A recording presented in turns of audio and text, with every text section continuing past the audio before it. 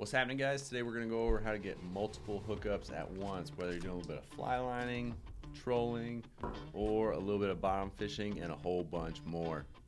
Sometimes you're in the same area as somebody and they just seem to always catch more fish than everybody else, or at least more than you. Sometimes it's just a change of tactics that you need to develop or learn to start catching more fish, because you're not in the wrong area, but you're just maybe need to make a few adjustments. 90% of the fish are caught by 10% of the fishermen. Of 100 boats going out on a Saturday, 80 of them are following the crowd, 10 of them shouldn't be past the inlet, 8 are dialed in for the most part, but 2 are professionals that are relentlessly dedicated to putting fish on deck despite any conditions, day in and day out, adapting and using past experience. Sit down, strap in, and get ready to take some notes.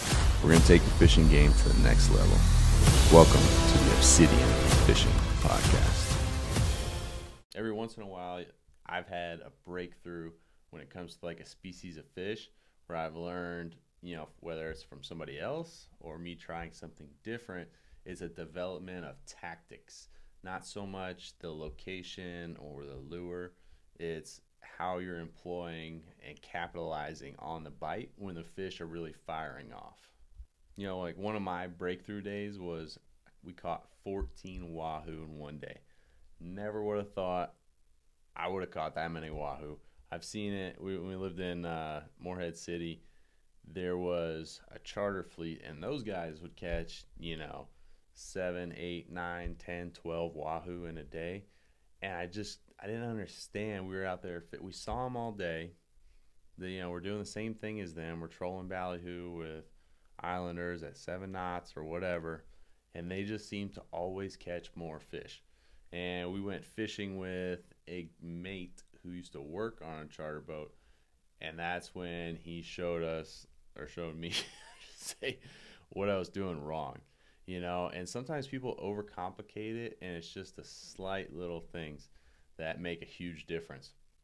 Up until that day that we caught 14 wahoos, the most I'd ever caught I think was like 4 or 5 in one day, and all it took was just a couple little changes here and there, and to really pay attention to water depth, direction of troll, and the water temperature.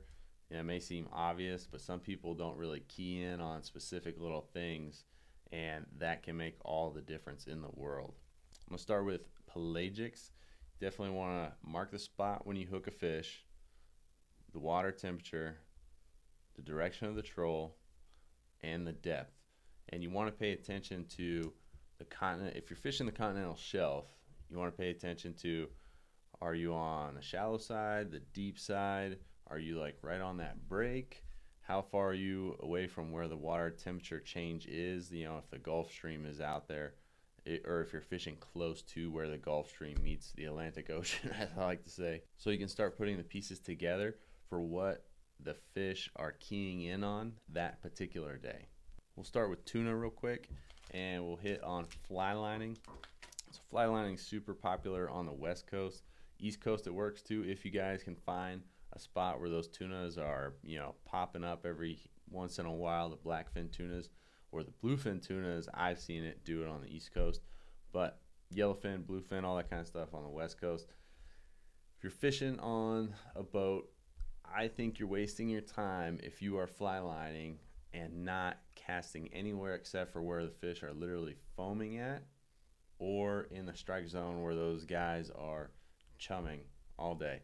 If you're fishing off the side of the boat, wind in your face, yeah, you might catch one here or there, but those fish are going to be keyed in on exactly where that ball of bait is, because they're going to be chilling. I mean, you look at like some videos on YouTube, and down in Panama or Costa Rica or whatever, you'll see those tunas are pushing that bait up to the surface and pinning them there, and they're just coming up taking swipes at the bait. So if you're not in that bait ball where those tunas are coming up and feeding, I think you're wasting your time.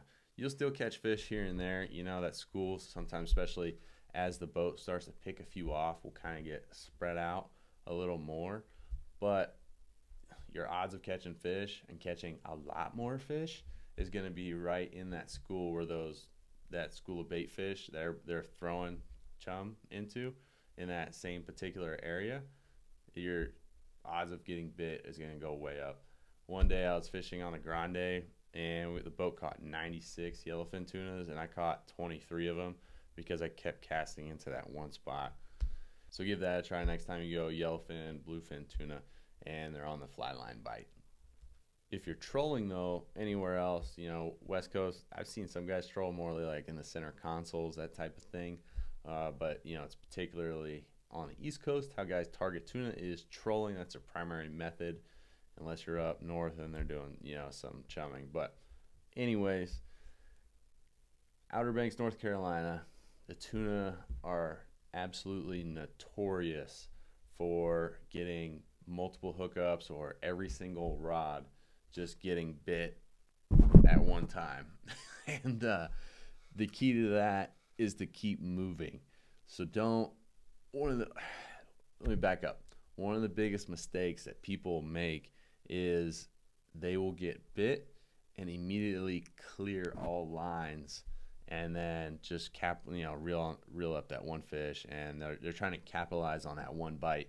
But the best thing you can do is actually just keep moving, and you'll increase your odds of getting bit, because sometimes that school comes up and it takes a minute for everybody else to check out, you know, your spread, and they're going to come up and bite 1, 2, 3, or 4, you know, hopefully all 6, 7, 8 lines that you're pulling at once.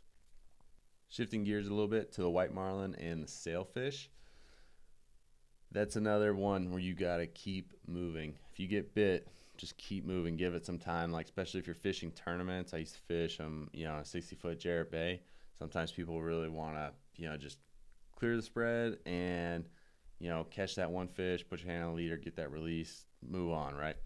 But one of the best things you can do is just keep trolling, keep especially your dredge out. That was one thing I noticed. If we cleared our dredge too fast, we wouldn't get that multiple hookups. So keep, you know, if you've got a daisy chain or dredge or whatever you got going on, keep that in the water for a little bit. And odds are, if you're bit on one, you will get bit on, you know, 1, 2, 3, or 4 more. I've never had a 4-header on a white marlin, but from what I hear, that's how the guys who do win these tournaments have a ton of releases in one day. That's how they are fishing. And one sneaky tactic is to have a light line ready, and when you get bit, just throw that thing in the water and throw it in free spool. And sometimes you'll have fish checking out the spread and they don't see something that they want. We've caught a lot of fish that kind of see that bait that's not acting like the rest on that free line, and we'll get a double, you know, another hookup on that fish that wasn't interested in anything that we had in the spread. Moving over to Mahi or dolphin, whatever you want to call them. They're one of my favorite fish to catch. We'll start with free lining. Sometimes you just bump into that school and it's like a hornet's nest under the boat, and you just catch them as fast as you can. One key thing on that is if you are bailing dolphins, keep one in the water. What we would do is hook one and just stick it in the rod holder, as long as it was on a circle hook, and just leave that one fish in the water, and all the rest of the school would just stay there under the boat. Now, if you're having trouble getting that one fish to bite, what we like to do is have some pre-cut chum, and I'll just throw it in the water. If it's not pre-cut, you could just throw whole squids or whatever you got for bait, but I like to throw like little pieces in the water, because a smaller bait, they're more likely to eat, and then when you do throw that free bait in the water, that'll get them fired up, and then you can throw one in with a hook. But I would not recommend, if you don't have one hooked up already and you see a school of dolphin, just worry about one guy hooking a fish up at first.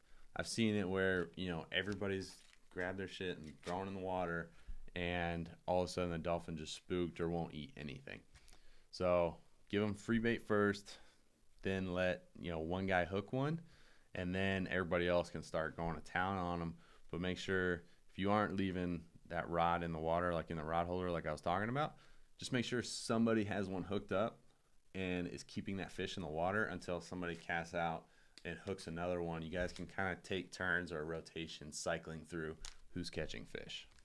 Mahi, I've also seen, if we're, you know, fishing an island or whatever, we're trolling that day, they will like one fish will hook and, you know, be reeling in on spread, and when they're about halfway in and we've kind of given up on pulling, because like once we hook one, I like to keep pulling for a little while, but if we're like not hooking anything up, then I'll start clearing some lines and we'll start doing, I like about a 45-degree turn and start reeling that fish in. When they're about halfway there, I'll take a naked ballyhoo and just put that in free spool, throw that back. Sometimes that'll pick another one or two up as well.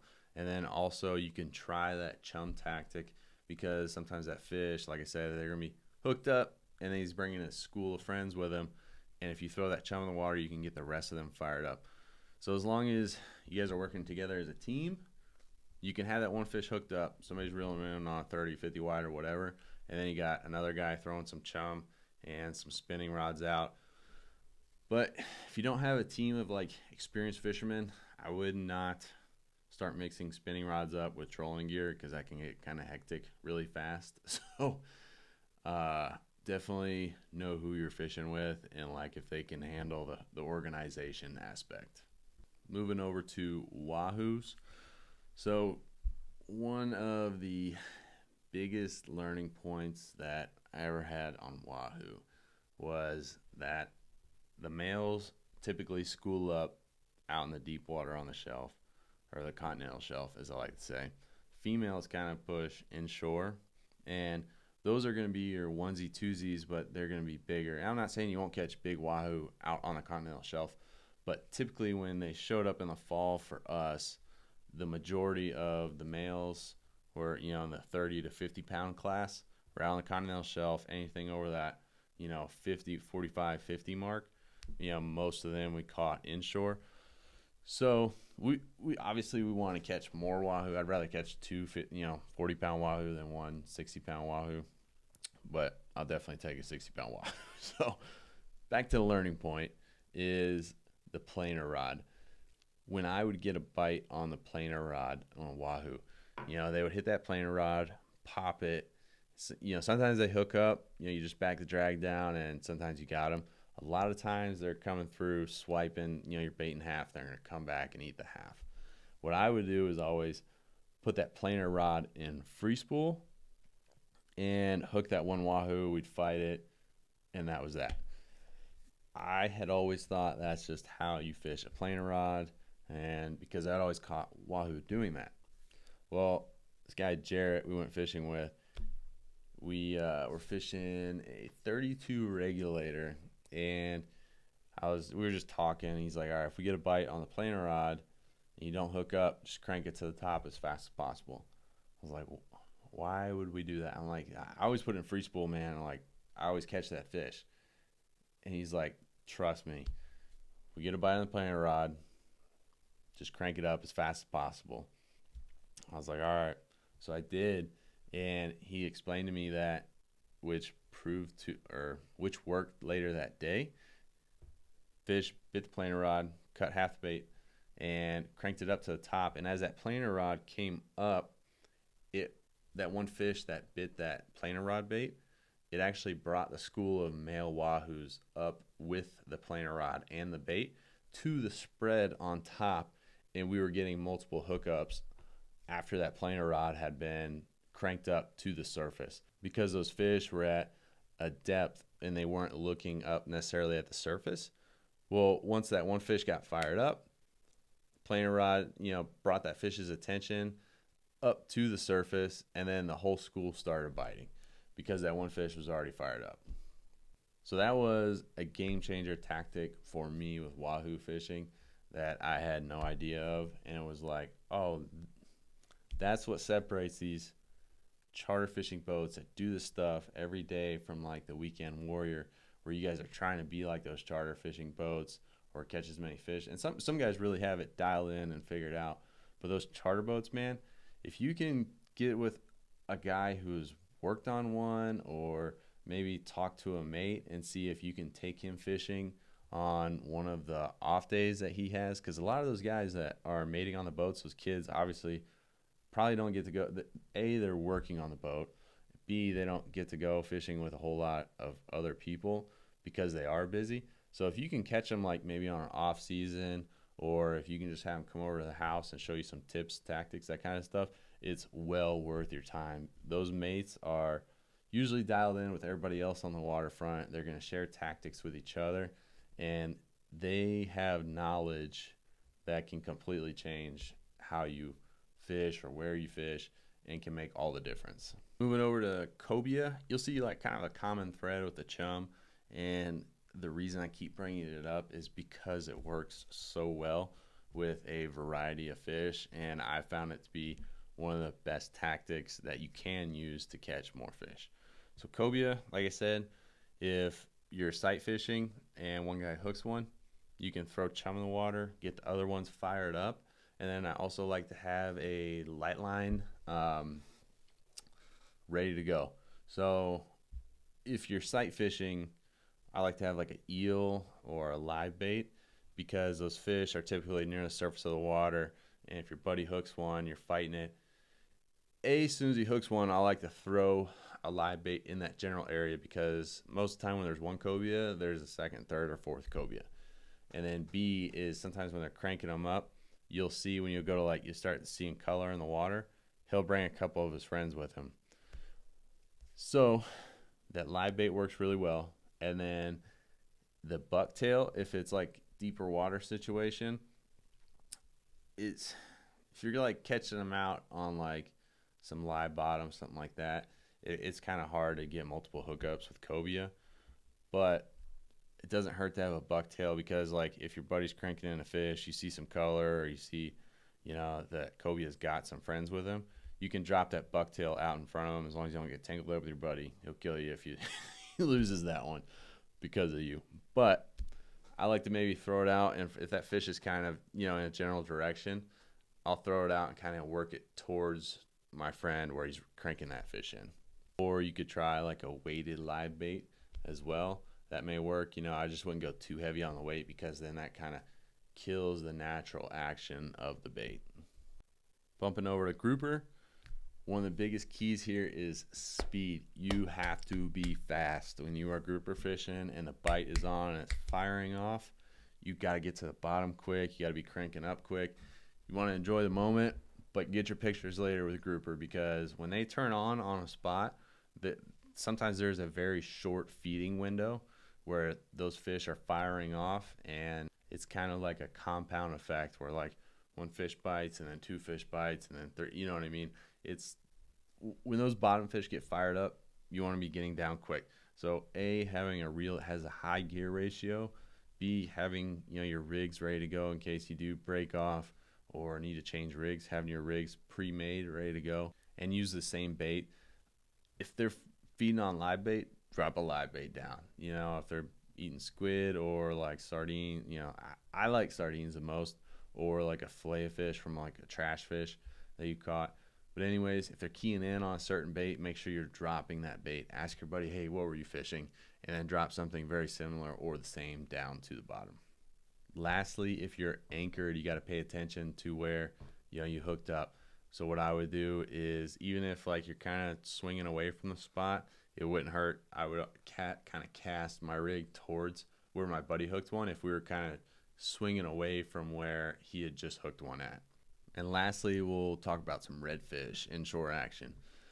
So if you have a school of redfish, that is where you can kind of play a game of catching some fish but not catching too many fish, because that school of redfish, unless they're really getting pressured, you can come back and catch fish out of that same spot over and over and over again, at least for a little while. In my experience, from what I found, is like that school of redfish will stay there, but if you just wail on them one day, let's just say you catch 20, 30 redfish, that school is probably going to move out of there.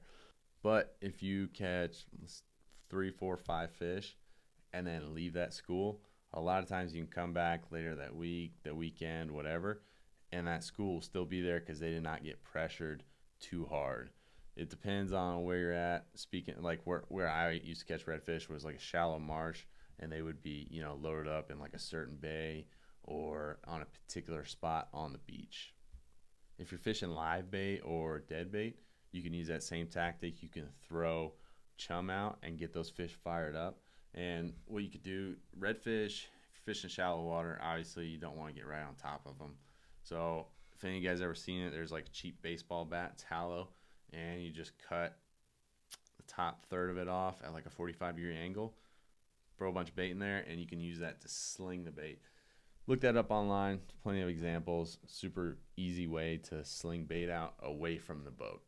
Unlike a lot of fish too, redfish, if you hook one and break them off, at least that initial hookup. So like I've been fishing Carolina rigs for redfish, and you'll go to hook them and they'll catch you on an oyster rock or whatever, like right off the bat. A lot of times those fish will eat again. Like trout, once you hook them, they're done. But a redfish, you can hook again. You just have to give them some time. Match what you're chumming with if you are.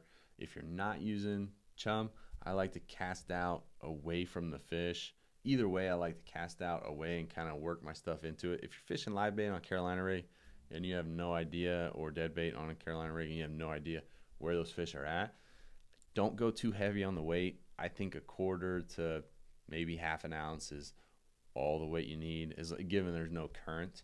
You don't want to make a huge gigantic splash, because I've done it plenty of times where I'm fishing a bigger weight so I can get a little bit more casting distance, but you know, I throw it and I see that redfish get spooked out of the bay and you never catch them.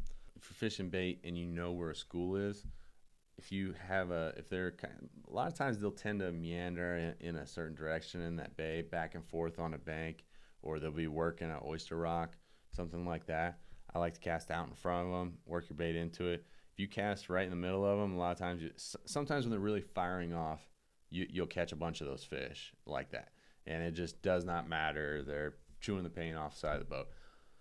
But most of the time, I like to cast out in front of them, work my rig into them, and that's like the best presentation. You want to get out in front of them of where they're going, because they're looking forward, and if one's feeding, they're going to be feeding what is in front of them. If you're surf fishing for redfish, though, good tactic is to idle into the school and have some guys on the bow just casting out in front of the boat and staying as far away from them as possible. If you can't do that because of the size of the waves, we would kind of approach it at an angle. So if the waves are breaking here, you know, we're kind of like keeping the bow towards the waves, and as we're passing where those fish are at, those guys would cast out, and then as soon as they would hook one, we'd point the bow of the boat into the waves. Keep the motor at idle. Don't give it a bunch of gas that'll spook the school, and just start pulling away from the beach. That way those guys can fight those fish. You don't spook the school, and once they catch those fish, you guys can turn the boat around, go catch some more of them. All right, guys, we're gonna call it a wrap on the redfish for today. If you guys have any questions, feel like I missed something, let me know. Also going to do some fishing this year out of San Diego. If you guys want to go with me, make a little group trip, let's do that. Start planning, coordinating what boat. I got the weekends nailed down. They're on my Instagram if you want to check it out. Please like, subscribe, share with a friend. Until next time, boys, keep those lines tight. Later.